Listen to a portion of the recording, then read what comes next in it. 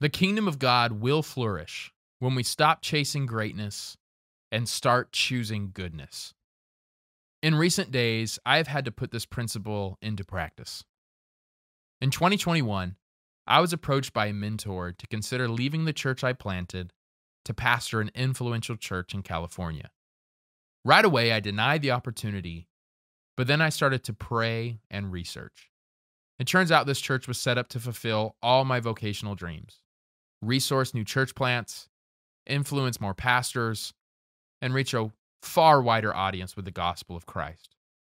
On top of it all, they were just months away from becoming debt-free on a 40-acre property with over 125,000 square feet of building. My heart began to race, and I submitted my resume to the search committee. To my surprise, I kept qualifying for the next round of interviews. After a road trip to California, I was set to become the new lead pastor of this legacy church. It was a bittersweet moment since I was leaving the church I planted, but I found a lot of comfort in the Bible about sacrificing my life for the mission of God. On our drive to California, my wife and I shed a lot of tears. Tears of sorrow over leaving the church family we worked so hard to cultivate. Tears of joy because we could not believe God would platform us at such a young age. I was 2 days away from preaching in view of a call when everything changed. Though we had many discussions beforehand, we began to notice how our mission, vision, and ministry philosophies were not aligning.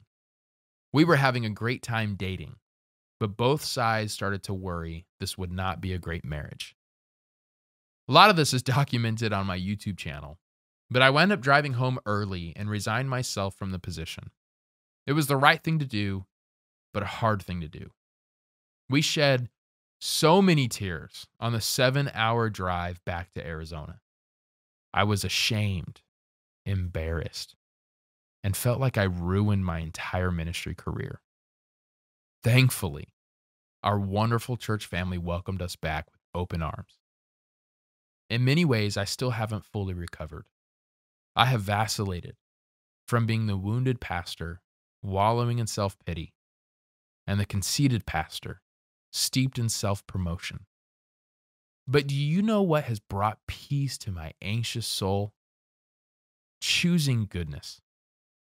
I don't have all the answers as to why I was brought through this journey. I do, however, smile at the thought of God intervening in the name of goodness. Maybe God cared more about me enjoying my children than growing big churches. In his kindness, maybe God kept me from gaining the whole world, but losing my soul. In his mercy, maybe God deemed it fitting for me to learn that I am loved at my lowest point. This invitation is on offer to every pastor. Start choosing goodness and stop chasing greatness. Choose to believe in the goodness of God and trust his timing. Choose to serve the poor even when it doesn't make you rich. Choose to bring an oppressor to justice even if it cuts your attendance in half. Goodness is choosing the betterment of another ahead of your own. Chasing greatness is consumed with the outcome, but choosing goodness is concerned for the outcast. I love how Darrell Johnson puts it. Only sacrificial goodness can finally stop evil in its tracks. We do not overcome the evil of history by echoing evil, by playing the game on evil's terms. We overcome by speaking the truth, by blessing the enemy, by enduring the suffering instead of inflicting the suffering. Evil is only defeated when it is outmatched by sacrificial goodness. Goodness that is willing to go all the way. By God's grace, a non-anxious pastor breaks free from the ego.